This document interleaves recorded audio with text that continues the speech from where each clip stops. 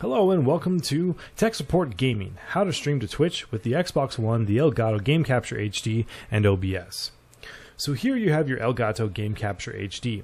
You're going to plug in the HDMI cable from your Xbox One or other console into the HDMI in spot on the Elgato Game Capture.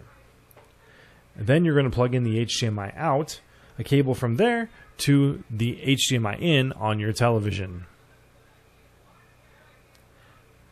Then you're going to plug in the USB slot on the Elgato Game Capture HD into the back of your PC. Preferably USB 3.0 slot, but USB 2.0 will work as well. Now it's time to move to the PC.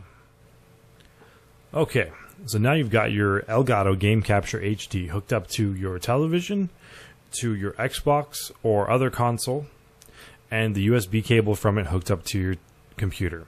So now it's time to get the software ready to go.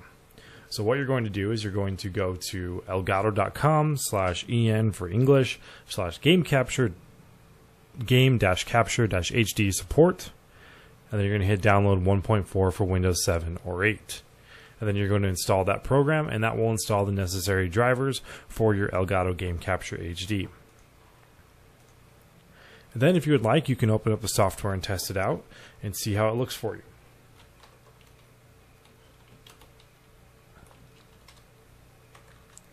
I'll go ahead and search for it here. There it is. Let's pull up the software and see what we have. Go ahead and turn your Xbox on at this point if you'd like, or if you haven't already, go ahead and turn it on before now. Mine's been on this whole time.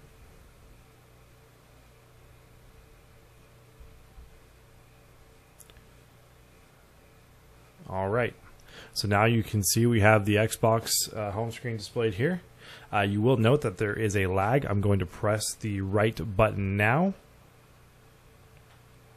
As you can see, there's about a 2.5 second delay from the time I press the button until the time you see it here. There is no delay, however, on my actual Xbox. So you can still play the game just fine, but you do get that delay from here, so you're not able to play on the computer from your Xbox, if that makes sense. You will need a separate TV. So we'll go ahead and continue from here. If you would like, you can use this to actually live stream directly from here if you would like to. I wouldn't recommend it. I'm going to show you how to use OBS, which I think is a much better and much more feature-rich program to do so. But now we can clearly see that the game capture is working, so let's move on from here.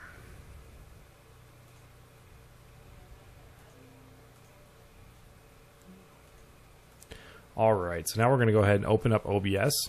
If you haven't already downloaded it, install it. Go ahead and do so now. This is a from-scratch OBS starting, so we're going to start from the very beginning. I haven't done any configuration yet. So the first thing we're going to do is we're going to go to Settings. We're going to go to General, English, Setting Profile, Untitled. You can change that if you want to whatever, streaming Twitch, etc. Alright, then we're going to go to encoding, make sure we're set to X264, as that is the only preset that Twitch will take. Make sure you're using CBR, which stands for constant bit rate. We're going to be choosing that. Max bit rate you can set there. 2500 is a little high, that's what I typically stream at. You can stream a little lower for 1800 to get better performance for people with mobile devices or with slower internet. I prefer 2500 just for the quality, so I'm going to leave it at that. You're going to enable CBR padding, make sure that is enabled, and use custom buffer size. Set that to the same as your maximum bit rate. For the audio encoding, you can do AAC, bitrate 128, 48 kilohertz, and stereo. That seems to work just fine for me. I'm sure you could mess with that if you wanted to, but why mess with success, right? Now go to broadcast settings. The mode, you're going to do live stream, or you could do file output only if you wanted to do YouTube videos or something along those lines. But for this particular purpose, we're doing live stream. So now you're going to do Twitch or /Justin TV or any of these other particular things here if you'd like to. Twitch is the one that everybody seems to use, so that's the one I'm going to use and continue to use. And then select the server that is closest to you in geographical location.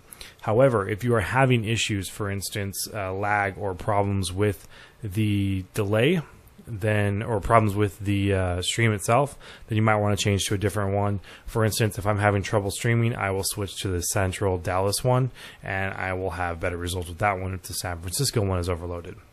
All right, and then it's going to ask you for your play path / stream key, if any.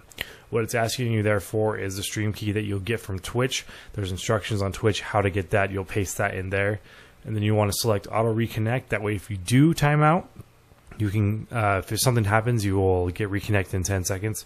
You can do that if you want to. Either way, it really doesn't matter. Take your pick on that one. And then you can also set a custom delay if you'd want. This would be, for instance, if you're having trouble with stream sniping or things along those lines. Although there's already kind of a delay set there between 30 seconds to 1 minute. So you can set that if it's at your discretion there. Minimize network impact. You could do that if you wanted to. The recommendation for that is if you're having issues, try it. If not, leave it alone. You can also save to file. So if you'd like to save to file, you can go ahead and do that. And that will stream as well as keep a copy of it on your computer. You can also set a start stream hotkey if you would like, to be able to start the stream by pressing the button on your computer, on your keypad, or on your keyboard there. That's entirely up to you, though. And then we'll video. Would you like to save and apply your changes? Yes. Video adapter. So here you can choose either the onboard graphics or your video card. The video card typically is the best way to do that, because what it uses is DirectX to compile the video together into the layers and whatnot. Your base resolution can be, this is the resolution that it's coming from. So base resolution is 1280 by 720, meaning that that's the resolution that we have on this screen here. Now, if you would like, you can change that. Probably just leave it the same and be okay. And then the resolution downscale. So what this is if you want to output at a different resolution than you're streaming at. I don't choose to downscale. I stream at 1280 by 720 HD, I guess you could say, and frames per second 30, because that works just fine. Now let's talk really quick about PC power. So here is the information from my computer. So I'm running Windows 8.1 Pro. I have an Intel i7 2600 processor running at 3.4 gigahertz. I have 16 gigs of RAM and 64-bit operating system. This computer I named Twitch because that's all this entire computer's purposes is to play games and stream to Twitch. So that is pretty much, it's a good computer to do this with. When I stream, it's running at about 20% CPU, so that seems to be pretty good usage there. So if you have a powerful computer or a good computer, you can run at 720 HD. If you do not, then you might want to try throwing the downscale in there. But that will be up to you. For audio, so your desktop audio device, you can do default, and that's referring to the system sounds it will take, and it will display that across the stream. For your microphone, you're going to choose whatever microphone you like. I have a studio microphone that I use, a Samson CO1U. It is a good microphone. I picked it up for around $45 on Craigslist, and it works just fine for me. The retail on the microphone is like $90, I think, so I picked it up for about half price.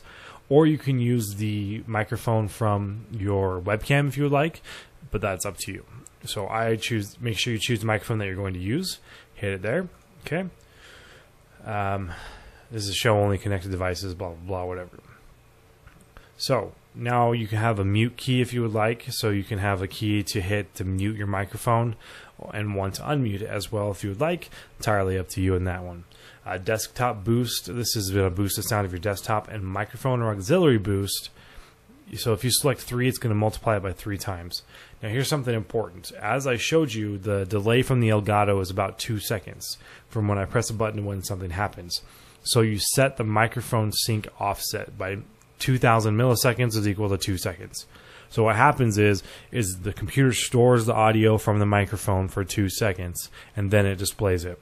And we're going to also do the same thing with the webcam, because that way if you're playing a game, you're not reacting to something after it's already happened, you're reacting at the same time. So it's important to do that just for continuity for your viewers. And once that's all set, we're going to go to advanced. Yes, we like to save our changes. This stuff is pretty much all what you want to use. So multi-threaded optimizations, allow other modifiers on hotkeys. I don't know what that is, whatever. CPU preset, I use very fast. Not sure what that means. And I use the main encoding profile. keyframe interval is 2 seconds. Make sure you set that to 2 seconds, otherwise Twitch won't accept it. This is pretty much the basic settings that Twitch asks you to use. This is good, and this is if you want to use more than 30 frames per second or more than 60 frames per second. So this will allow you to select 61 to 120 frames per second when you're back in the video tab over here. Right here, you can select more than that if you enter that. If you want to do that, go for it. If you feel like being crazy, go for it. The rest of this stuff, just leave it alone for now. I don't know what to do with it. Browser, this is for if you have CLR browser installed. This is the microphone noise gate. So what this means is this is going to allow certain decibels of sound to not enter the microphone. This is important if you have a lot of background noise. So what will happen is if you have you set the threshold, the closed threshold and the open threshold. And what this does is it allows to mute the input signal once it goes below the closed threshold. So when the sound drops below 23 decibels, negative 23 decibels there or whatever, what it will do is it shuts off the microphone. And then once it goes above negative 17 decibels, it will open the microphone again and allow it to go. So it's kind of a nice thing to be able to do if you have a lot of background noise. This is a pretty decent setting. It seems to work okay. You can take it off if you want to. Don't know that it adds a whole lot. I did it when I had a lot of fan noise behind me, but I don't think it's necessary anymore with my new setup. So that's pretty much it for the settings there. Hit apply, hit OK. Done. Our settings are good. So now what you're going to do is you're going to preview your stream. And right now you should have pretty much nothing on the stream. It should be completely empty. So we're going to add source. And I already have my sources set up, but you would go to video capture device and you would select your Elgato. And then name it whatever you want to. We're just going to name it Elgato. Does that make sense? And here you can see it initializing. And you can see as I'm talking, the microphone is going up, which is kind of nice. You can see that it's working perfectly. All right, now you can see we have our Xbox here displayed in OBS. I just pressed the button and it took about 2 seconds to go. 1, 1000, 2, 1000. Perfect. All right, so that is working. Now, what we're going to do is we're going to leave that like that. You can go into the properties if you want to of the Elgato and change some of those. So Elgato Game Capture HD, so you can flip the image horizontally or vertically if you'd like. You can configure it using the same settings that the program gives you, but they're all good to go, so we're just going to leave that there. You can change the opacity, so if you wanted to make it slightly transparent for some reason, you can totally do that. Custom resolution, we're going to leave that alone because we're just going to use the basic resolution. And then you could do the use buffering if you wanted to buffer it and slow it down, but we don't need to buffer it, so I don't know why that's checked, but it really doesn't matter. We can just leave it alone. So audio input device, use device audio. This is important. And then you want to make sure that you output the audio to the stream only. You don't want to output the audio to the desktop. Otherwise, you're going to get double of the audio because you're going to have the audio coming in from your desktop that you typically have from running your computer. And then it's going to add this, and then it's going to also output it to the stream. So it'll get kind of confusing, and it'll double it up, and it'll sound really annoying. And you could do a chroma key if you wanted to. There's really no reason to on this particular thing, so don't do that. So that's pretty much it for the configuring of the Elgato in that particular section. So we hit OK there, and that's good to go. Now we're going to start building the rest of the profile here for us. So since we did that, it's going to refresh again. All right, so now we're going to add another source. You do video capture device, and you select your webcam. My webcam is a Logitech C920 webcam, so I'm going to go ahead and select that, hit OK, and then bam, there's me full screen. We're going to go ahead and edit this, and let's shrink it down a little bit, shall we? That's probably a good size right there. Okay, so the settings for this, as you can see, my voice is delayed because it's already been set up with a delay. So right now it's using the buffering for milliseconds 2000, perfect, because that's what we have our microphone set to. So we want to be able to have the setup, the microphone sync with the video on the audio. The video and the audio sync together, so that's what we're going to do that there. So as you can see, you have the same options here. You want to make sure you disable the audio device on on your webcam because you have your microphone in front of you. If you do not have an auxiliary microphone, you'll want to make sure to select the audio input from your particular from the webcam itself. So you can do that, and then you'll output the audio to the stream only again if you're going to do that. Now, if you have a webcam or if you have a green screen, you're going to want to use a chroma key. Now, the way this works is you'd hit that. You'll, as you can see, I used to have one, so it has it set up still. You hit select there, and then choose whatever color you want to blur out. So if we pick that gray, it's going to blur out anything that's close to that gray. Similarity, you can change that to 10, for instance, and the blend, you can change this to 10, and you can see that it's going to take anything that's that gray color, and it's going to try to block it out or get rid of it. You can also select a different color, so you can do black, and it's going to try to take out my shirt there, it looks like.